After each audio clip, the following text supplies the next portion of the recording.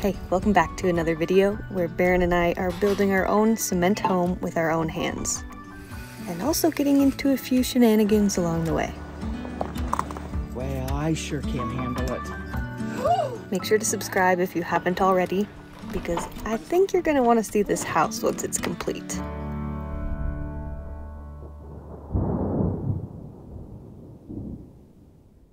Okay, we are going to pick up some scaffolding from our neighbor, because tomorrow we have a crew of friends coming over, small crew, to help us stack the next layer of block. And look what we're gonna go do it in, our super functional truck. How do you feel about having a truck? It's nice.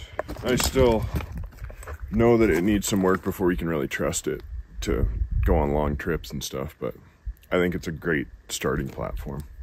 I'm excited to build it out once we have money. Yeah. Come on, Cam. Come on, buddy.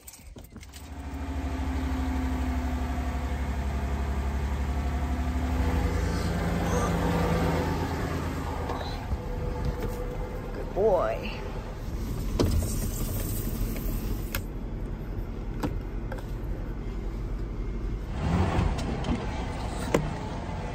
I need to learn how to reverse so I can drive. I really need to learn how to start on hills. Whenever I drive the Smoothie now, I keep reaching for a clutch pedal with my left foot whenever I start the car.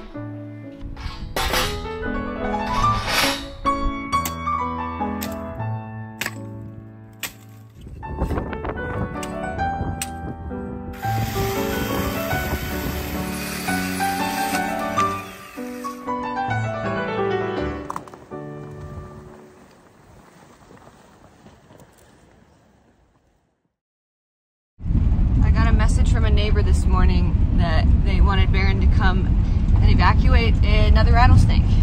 He's kind of unintentionally become the neighborhood rattlesnake wrangler. Yeehaw. I woke him up out of bed to do it. Yeehaw.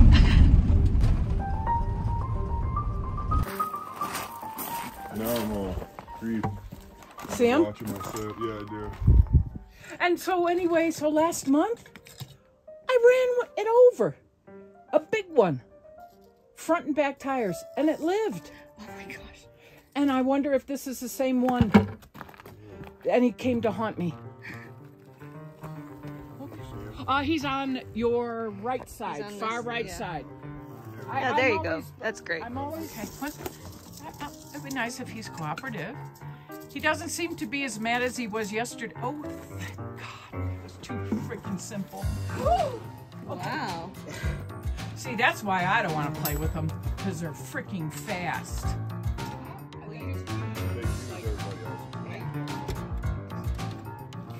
Okay, we'll be right back. No worries. I've sat so close to so many rattlesnakes this year.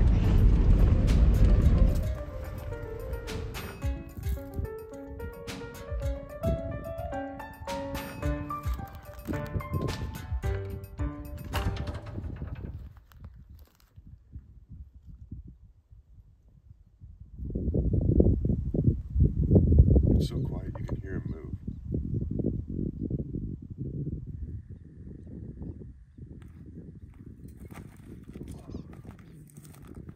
This snake hook that Brad made me is perfect. It's out of an old golf club that actually somebody gave me when I took a snake out of their yard, and I have so much more control. It's amazing.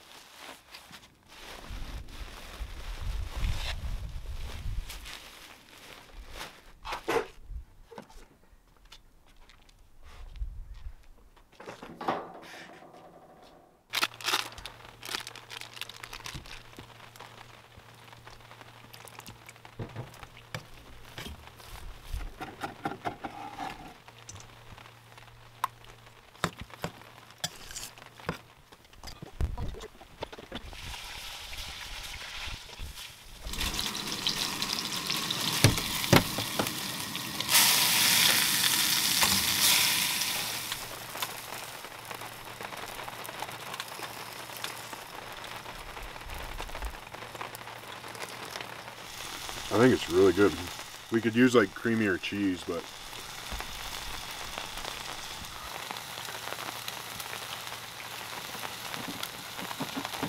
Whoa.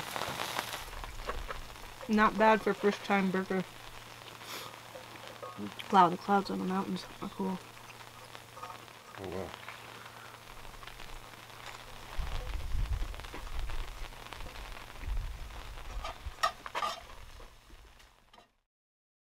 My dad is the best, and he and my mom are so excited to help, and it's just amazing.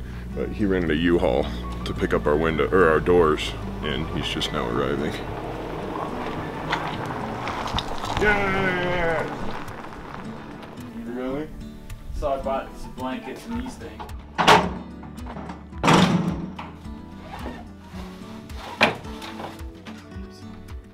Okay, I want to tell a funny little story. Greg, Barron's dad, went to Lowe's to pick up these doors for us in Denver, and the lady at the store said, "Wow, are you guys building a mansion with all these doors?" Yeah, we are, for us.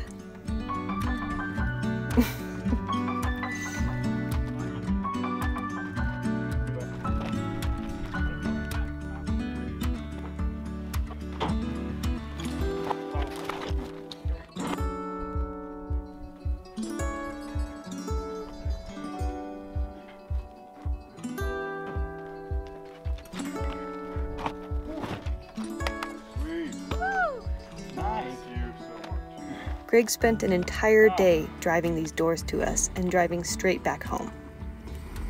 You'll be seeing Barron's parents in more and more videos because they are now residents of Colorado, and we couldn't be more excited. Bye! Thank you, Greg. Thank you, thank you. This couldn't have happened without you. It has been raining just about every day for a couple weeks. It'll rain just for 30 minutes or an hour every afternoon, about, I don't know, 1 o'clock or so. And it is beautiful out here. All of the green is amazing, and the garden seems to like rain water more than well water, and I'm not entirely sure why that might be.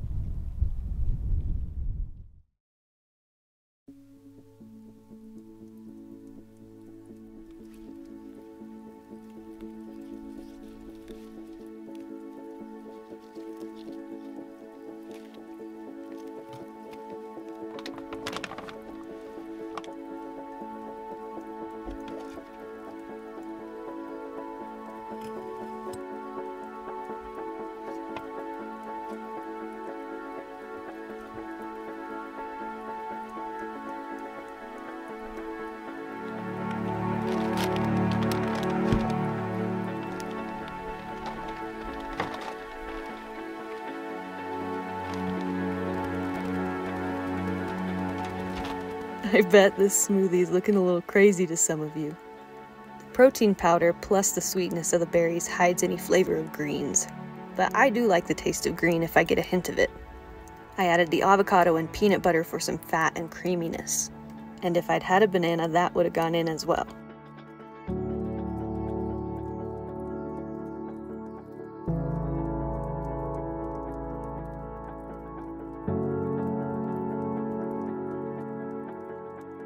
Morning smoothies have become a staple for me this summer now that we have a freezer to keep frozen fruit.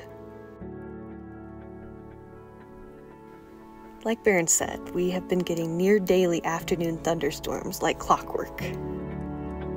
We're so grateful for them in this dry climate because they bring in cool air and refreshing rain to work in instead of spicy summer heat. Barron just cut these little notches that make all the doors and windows sit at 80 inches high. The next step is to cut large wooden headers to sit on top of them. They'll look a little bit like this, similar to what you might find in an adobe home. Some of you last video said, what'd you say? Adobe. Fodobe. Fodobe. Just today we were going to cut these headers out of blue spruce, but a miracle load of Douglas fir is about to be delivered to James and Doreen's.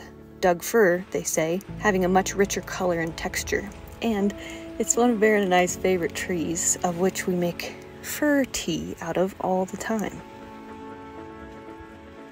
Every single step of this process has been so humbling because we know nothing. I should speak for myself. And we're learning everything. And we hope that you're learning a little something too.